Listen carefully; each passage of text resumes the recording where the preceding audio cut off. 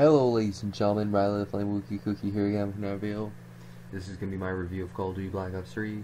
The actual review of this was actually done way back whenever the game came out. I did it about 40 days after it came out. And however, I'm just getting around to releasing the video because I just got access to the footage again. So this intro is actually done in real time, and the outro. So here it goes. The campaign has a decent story this time around, but I'll save you the spoilers. Basically, stuff went down in the 2050s, and now the 2060s are completely cocked over. Soldiers have the ability to enter people's minds using a brain implant called a DNI. You fight alongside some characters including King, Hendrix, and Taylor, each having barely any character development. Except he mentions that Hendrix dated King at one point, or something. Who cares? Long story short, things happen, people die, and stuff blows up. In addition, there is a free run mode, which allows you to run through 4 time trials, each one harder than the last. Basically, you just use your jump and wall run abilities and just go through these trials.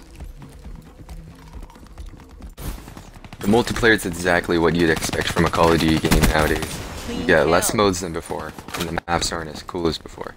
Weapons seem to do less damage and fire slower. You can play custom games, competitive, bonus, core, hardcore, and can even use theater mode.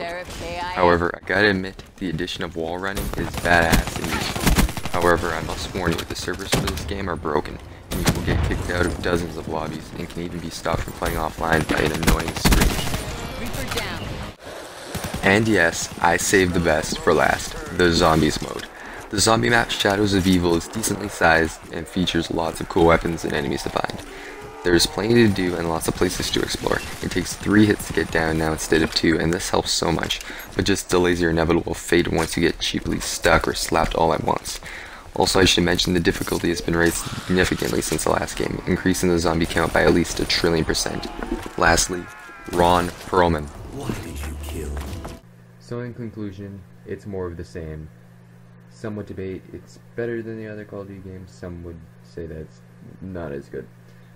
Personally, I think that there were some interesting improvements, but Zombies is interesting to say the least. It was pretty fun, but I don't know, I guess I'm more of a traditional Zombies player. Multiplayer was quite innovative, and free run is, well, surprisingly, kind of addicting.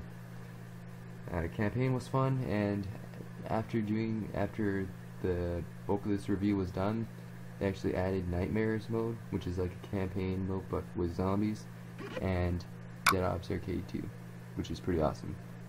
This is Riley playing Wookie Cookie. I'll catch you guys next time.